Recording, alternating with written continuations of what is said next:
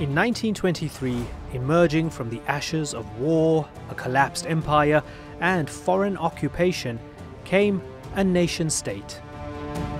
A republic born amid sweeping changes and revolutionary leadership. Turkish historian Saffet Emre Tonguc gives us a window into the monumental story of Türkiye 100 years on.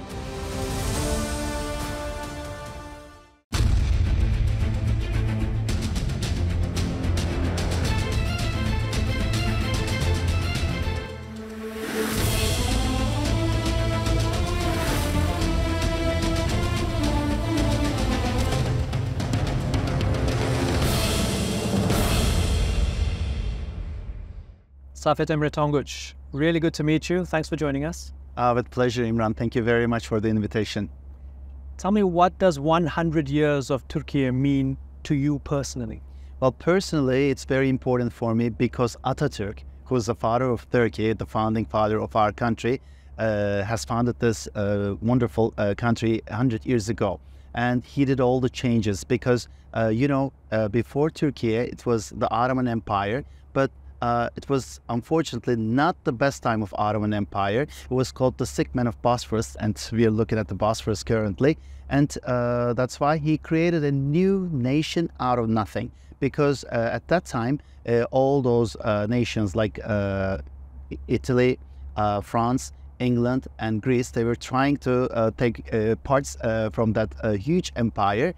So at least he managed to keep a big portion of the empire at that time, and he created a wonderful new Western-oriented nation. That's why it's very important for us, because he created a secular country, a very modern, democratic country. So he gave us the chance that we could be a part of the Western world. And we'll separate this out and explore different aspects of it over the duration of this interview.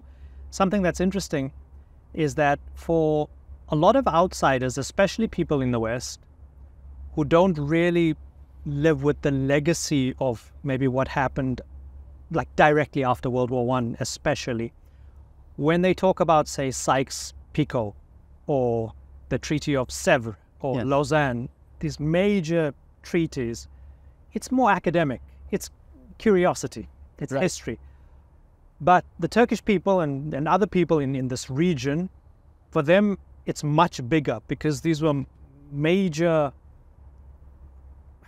shockwaves at the time. Right. Countries were divided up. This particular country, at the end of World War I, this Bosphorus, these straits patrolled by the ships of the French and the British and others, the country being carved up. Help me understand what it was like for the Turkish people at the dying ends of the Ottoman Empire at that time, just before the Republic was founded. Right. Well, first of all, we are the great-grandchildren of such a big empire. During the time of Sultan Süleyman the Magnificent, Ottoman Empire was 15 million square kilometers. And today, United States is 9.6 million square kilometers, just to make a comparison, to give you an idea.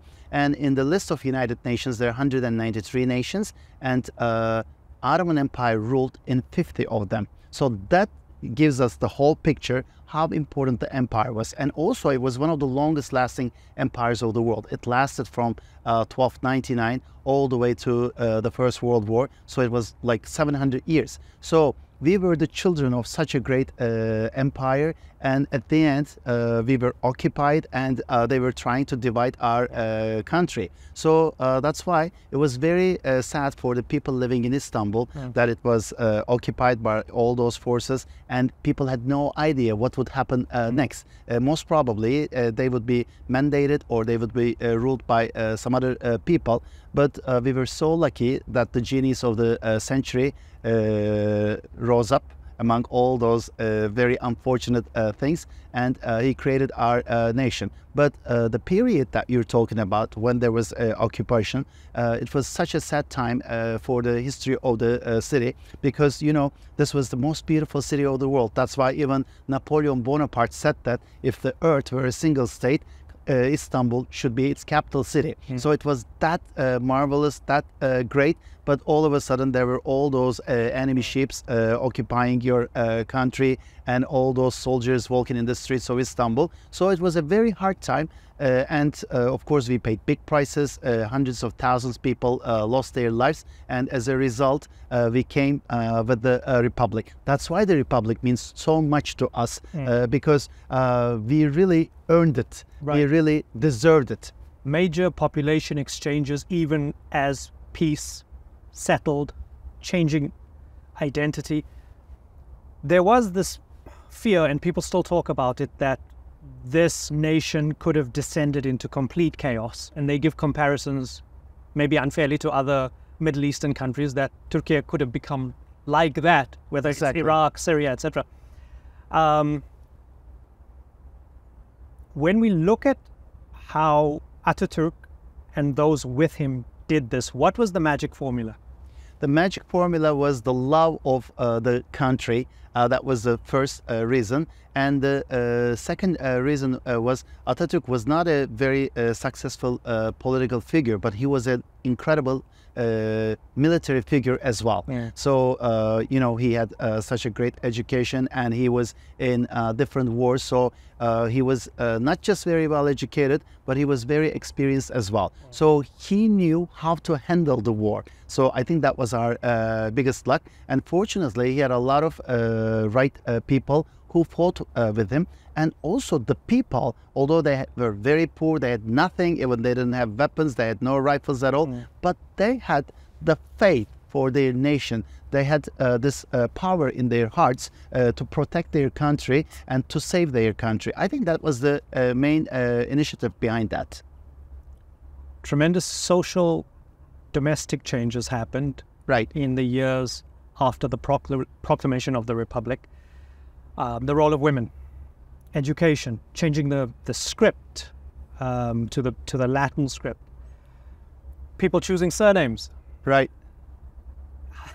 This is revolutionary stuff. I mean, is it hard almost for a modern mind to try and comprehend so many changes so quickly at that point in time, after so much trauma of war, happening relatively smoothly and happening relatively successfully?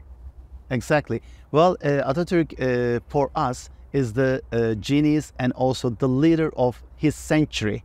So that's why, as people trusted him so much after the War of Independence, they exactly did whatever he wanted for them. And they knew that all those things would lead to good things for the country, because we had no education, we were so poor, and the women were in such a miserable condition. They knew that all those things would elevate their life standards. And also, you know, it wasn't easy to do all those revolutions. For instance, the revolution for the alphabet, because he said that in 6 months all the newspapers would be in Latin alphabet. And can you imagine today, think that in the United States, Biden tells people that from tomorrow on you will use the Latin, instead of Latin alphabet, the Arabic alphabet. And in 6 months, everything will be in Arabic. Everybody becomes illiterate overnight. Exactly, illiterate. And also, you know, there would be a big chaos and big problems on the streets. But people had the belief in Ataturk, because he managed such an incredible thing for Turkey. He created this incredible nation almost out of nothing. That's why they had the faith to Ataturk. And all those revolutions led to incredible things for our country. So he provided us with a very good secular Western education, and he made all the changes which would lead Turkey towards a Western country. So, you know, there was no industry in the country, no factories at all, but he has established all those things. So that's why this trust in Ataturk made it much easier. Otherwise, in a different country, it would be very difficult. Tell me how the country over the 100 years, because this is not just about 1923 and 2023, it's about the journey. Yes. Tell me how it juggled, turning to the West, embracing new things from the West, still retaining a heritage or a legacy of the Ottoman Empire, East, West, tradition, modernity. Tell me how it has juggled and managed this in your eyes over the 100 years? Of course, it wasn't that easy over 100 years. First of all, I wish Ataturk had lived longer because his right man, Saffet İnönü, died in 1973, but Ataturk died at the age of 57 in 1938. So if he would have left this country till 1970s, I think it would be totally a different Turkey that we would be living today. So the first years after the Republic, when he ruled for 15 years, it was an amazing country that everything was towards a better life for the people, that there was a big development, a lot of changes, all the revolutions were taking place. And fortunately, later on, Saffet İnönü was a good leader too, that we didn't participate in the Second World War because we paid our price in the first one. So we lost peace a very at home, big peace in the world. Exactly, right? exactly. That's what Ataturk always defended, and that's why Ataturk was also a leader seen or respected by all the enemies who have fought with him during the War of Independence. So because they realized that he was the man of the peace, but before the peace, he had to defend his country. He had to create this new country. Then he worked for the world peace as well. So as we didn't participate in the Second World War, I think that was a very wise decision for Turkey. But of course, over the decades, we have faced a lot of troubles. Like we had all those like 1960 coup and then 1980 coup. Those times were difficult times for Turkey that kind of backed the Turkey a little bit, and it caused kind of an obstacle for further development. But today, when you look at our country, it is one of the biggest economies of the world, and today it's one of the most important geopolitical nations of the world, and also it's, I think, the richest nation regarding the cultural and historical heritage. Absolutely. Because I'm a historian, but I'm also a professional tour guide. I'm a travel writer. I travel all over the world. Keeps you very busy. It keeps me very busy. Actually, I just came from Saloniki because we visited the house of Ataturk, where he was born in 1881. And before that, I was in Ankara, that I visited the tomb of or the mausoleum of Ataturk with some friends. So in that respect, we're very lucky to have such a leader. So as I travel all over the world, I have been to like 142 countries. I realize how rich the cultural and historical heritage of Turkey is, and that's why there's a great potential. We're one of the most important nations for the travel industry. You know, we are like one of the top 10 most visited countries of the world. When you think of 193 nations, I think that's a very important point. And you wear these different hats: writer, historian, scholar, tour guide. Tell me about the impressions of the people who see these things through your eyes as you're taking them to Ankara or Istanbul and elsewhere. Like to Cappadocia, Yeah, to Antalya, because you know, in UNESCO Cultural Heritage List, we've got 21 places, but I think we should have at least 50, because there are a lot of suspending places, which hopefully will be in the list as well. So like Istanbul is one of them. We got Troya. You know, Troya shaped the history, and we all studied the history of Troya when we were, or Troy, when we were little kids. So this country is very important, but people usually don't realize how important it is. And usually, like when I guide Americans, they come to Turkey as kind of a last destination. They look at the map, they have seen all the places, they say, oh, there's a place called Turkey, let's go to Turkey and see what it is. But then when they come here, they are amazed, and they see an incredible wealth that is given to them. Because, you know, Turkey, which is called Asia Minor or Anatolia in the past, was a bridge between East and West. So all the nations had to pass from here, and that's why we got like more than 30 civilizations which were living within our nations in the past, from Phrygians to Hittites, from the Lycians to Romans, from the Byzantines to Seljuks. All people left their incredible monuments in this country. That's why the richness is amazing in Turkey, and that surprises them, and they want to come back again. And we got also a lot of national and natural beauties, like Pamukkale is one of them, where there's also the city of Hierapolis next to it. And when you look at the history, I mean, this was a place where all those important people passed by. Like most of the people don't know that Caesar Augustus said Veni Vidi Vici in Turkey, which was in the Black Sea coast, because at that time there was the Pontus kingdom, and there was one of the kings who created some troubles for him. Then he came and he said Veni Vidi Vici in a city called Tokat, and even the place where he said this is called Zilea, and today we call it Zile.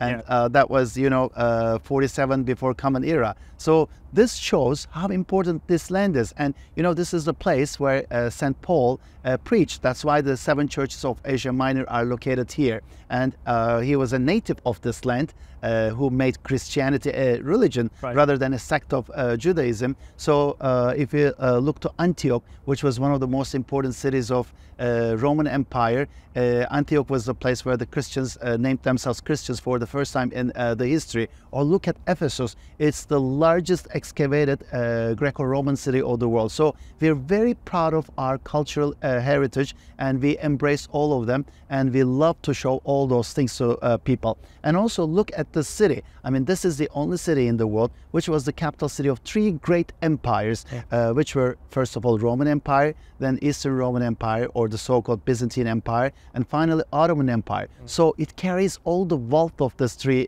nations. And so it wasn't a surprise when Napoleon considered this city as the capital of the world. And, you know, this is the only city in the world which connects to continents.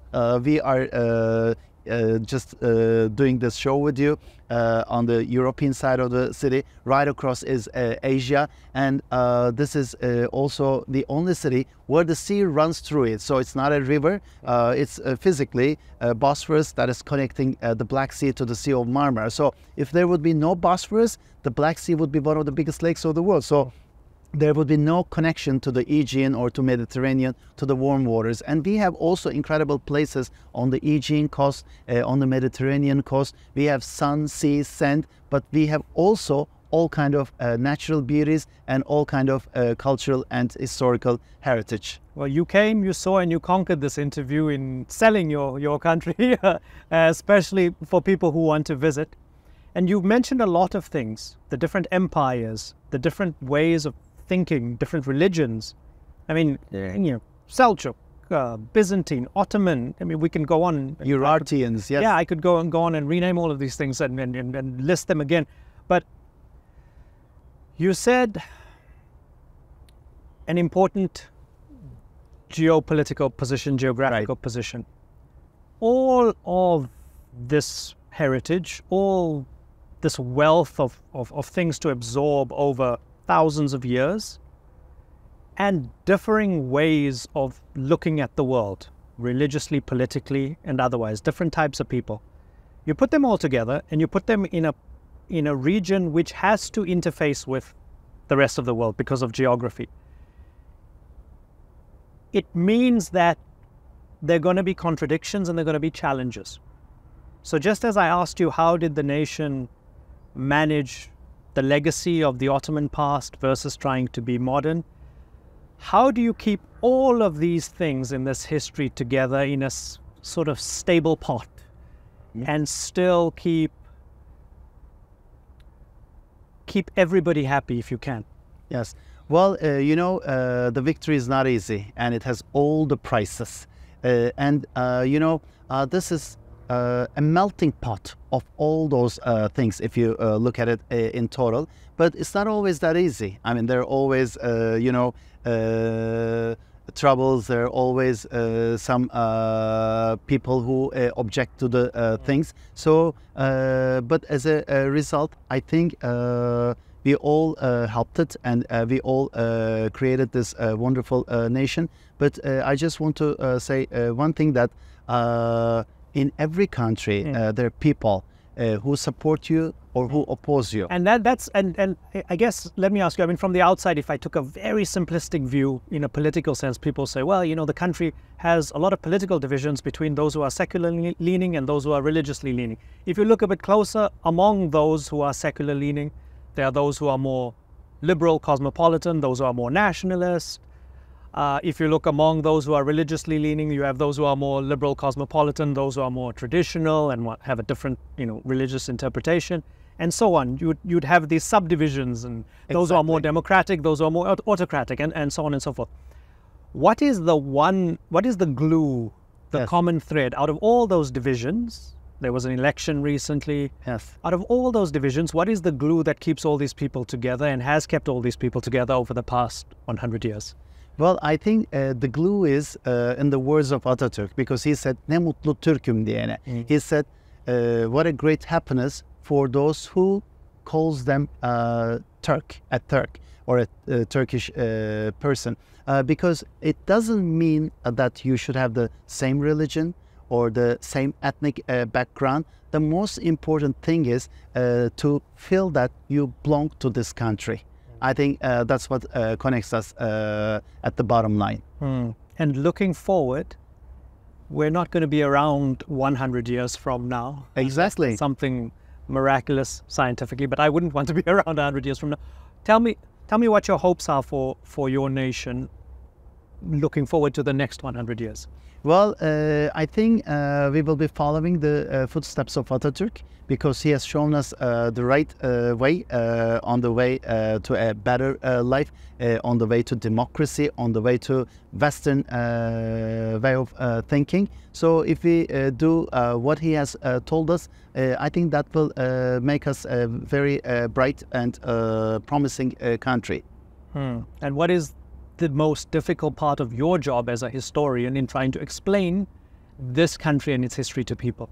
Well, I think the most difficult thing is to fight against the prejudices, because people have always prejudices. Such but as? For instance, for the past, for the things that had happened in Anatolia, people might claim different things. But I always say one thing as a historian: it was the time of war. And everybody had to defend something. Some people defended their ideas. Some people defended their country, their nation. Some people wanted their religion to be upfront of everything. So when there were all kind of those clashes, everybody had to defend his part. And the Turkish people wanted to defend their country. So I think that's the most difficult part to tell people. And sometimes I believe that Turkey is like the black sheep of Europe. I mean, look at the history of all those nations. I look at France, look at England, or Spain or Portugal.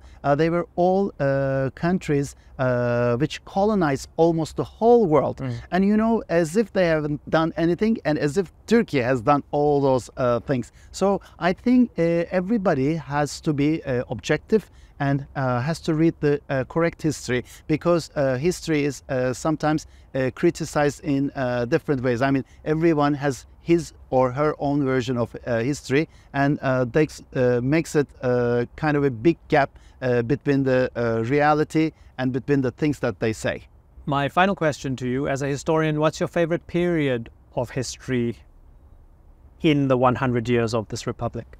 Well, for me, 1930s, because it was a period of Ataturk that, you know, it was one of the most successful nations in the world.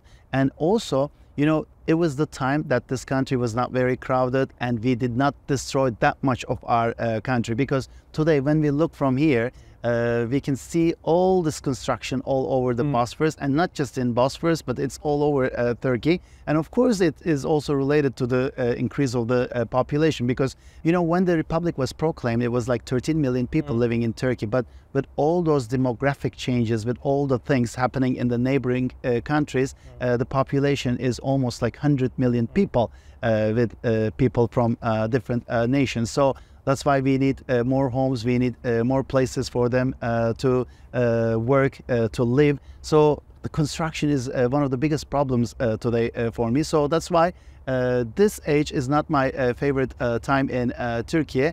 But also I like 1980s when I was studying in the university. I consider it more of a, age of innocence, where the world was even better than today, because today the world that we live in is full of chaos, full of problems, and with our geopolitical location, each day you end up with different problems. I find the 1990s to be my favorite time in life, but that's because I was a teenager also. I know. So maybe it's something to do with our age. Exactly, exactly. Saffet Emre Tonguc, thank you so much for joining us. With pleasure, with pleasure.